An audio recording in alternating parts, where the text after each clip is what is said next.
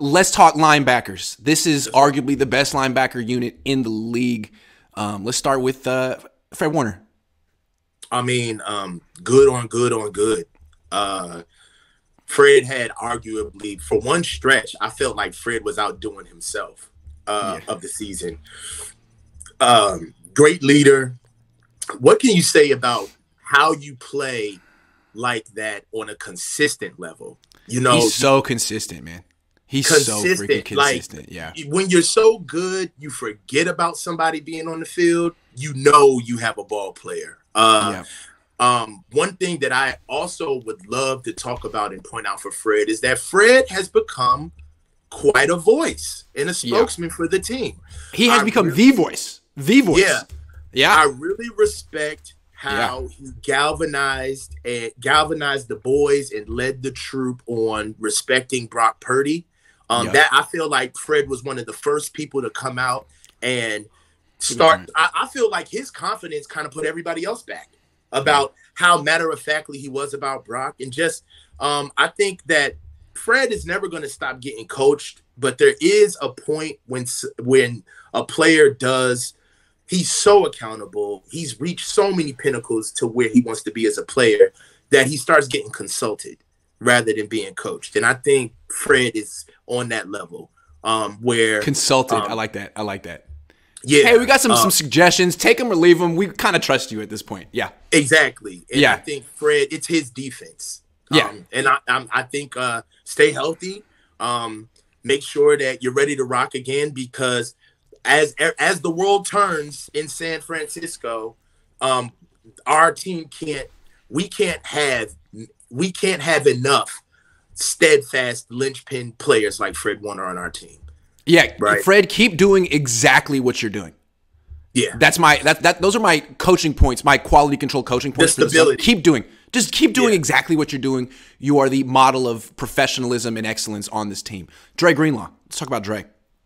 I mean, are you ready to be a superstar? Because they're gonna say that it was a fluke, baby.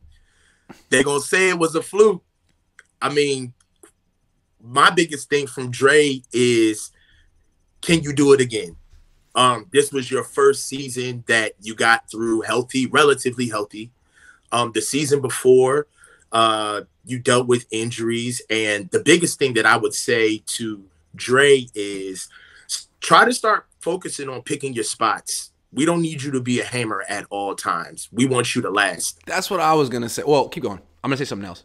Yeah, but you can add. Go ahead. Okay, so my thing with Dre is I love watching Dre Greenlaw play, and I feel like he's on the cusp of being an All-Pro. But maybe the one reason that he wasn't a Pro Bowler is 6 15-yard penalties. 6, dude. It was coming. Can you please cut that out of your game, Dre? Because if you do, you're a complete, excellent, elite linebacker, and that's it. Every time you do that, it's like so unnecessary that it makes me want to tear my hair. I was like, "What, Dre? No, why? You're a vet. You're smart. It's not. I mean, he seems when he talks, he's so reasonable. He doesn't seem like he's out there like he's a dirty player at all. He doesn't seem stupid. He seems smart. He seems like he's not a dirty player. It just seems like this is something that he could cut out. 6 in a season. I mean, come on. That's not counting the one in the playoffs. Yeah, I mean, I agree, but at the same time, it is counting the one in the playoffs. Sorry, it's more of a mantra. It's a calling card. It's an edict. It's the way he plays. I would never tell another player to stop doing something on the field that keeps him on his edge. I will tell him to pick his spots, understand the situation, know what's going on before you start teeing off. Because these are grown men. We're talking to grown men. You're not just going to tell somebody to do something on the field who makes more money than you. This is the only thing I got to say for Drake, because to me, he's got it. Like, he's right there with Fred. But Fred doesn't do this as much. Right. I mean, once or twice a season, 3 times, fine, man, of course. But 6 times, and by the end, it felt like, here it comes. The Dre Greenlaw 15-yard penalty is coming at some point in this game. There it is. So, I'm more focused on Dre just taking care of his body. I want Dre to stay because he just throws it around. Yeah, and I feel like Dre, we already know. You got your calling card, bro. You've earned your reputation. Yeah. We know who you are. And I'm never going to tell you to take anything off the gas, but I wouldn't mind seeing Dre make like some good form tackles. You know, we want Dre to be around. We lost. Come on, man. We lost Navarro and Pat because they didn't last. And I think it's possible that Dre was not 100% down the stretch. He got hurt against the Raiders. 100%. And he was soldiering through it. Yeah. Yeah, he soldiered through that back injury. He was not healthy. Yeah. Azeez Al-Shaair, you're a free agent. You were sort of not the odd man out, but you were the third guy in a defense that's not playing base all the time. But I wouldn't be surprised if he ends up going with D'Amico and being his new Mike linebacker in Houston. Although, I don't know. I think Azeez Al-Shaair is a hell of a run defender and an all-around good linebacker, and I think he's been an asset to the defense the last few years. Yeah, I hate to say this, but it's been real. I mean, it's been real. It's been real. Can't pay everybody. Yep. Yeah, you can't pay them all. Azeez, I think just the chronological order of Azeez having that year with Dre being hurt and then abruptly having to go into a supplementary role with Dre coming back. And then for Dre to be doing so well, you can't help but cheer your own teammate on. And the origin story of Azeez, him and D'Amico are very close. I believe they slept on D'Amico's couch. Like they're both. Wow. Okay. Yeah.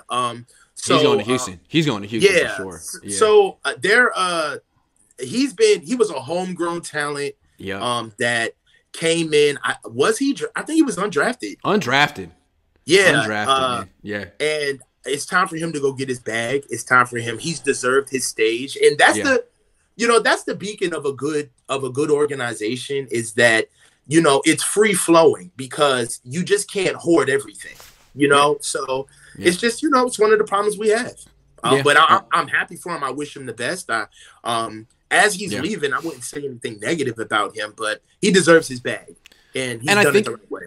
He actually might be a better fit at middle linebacker. He was sort of playing outside linebacker here. Whenever Fred Warner got hurt, he would be the guy to move into the mic. Maybe that's a better position for him. You've mentioned that before, and I actually watched. I agree with you. Because I think on the edges you need more like sideline to sideline speed. I don't know. Yeah, exactly. And I believe that's Dre all day. But that's Dre all day. Azeez is going to do phenomenal in his next role. I would be surprised if he stays. Let's give a grade for the linebackers for this season.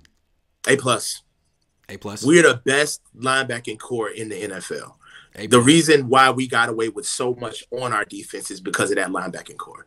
I feel it. You could say that the D-line is the strength of the defense, but in a sense, a lot of teams have good D-lines. Look at Dallas. Look at Philly. I don't know if there's another team that has a linebacking group like this. They're ahead of the curve. They got one. Yeah, somebody maybe one. Maybe have one in a possible, but they don't got the three that we got. Absolutely. And that really differentiates the 49ers.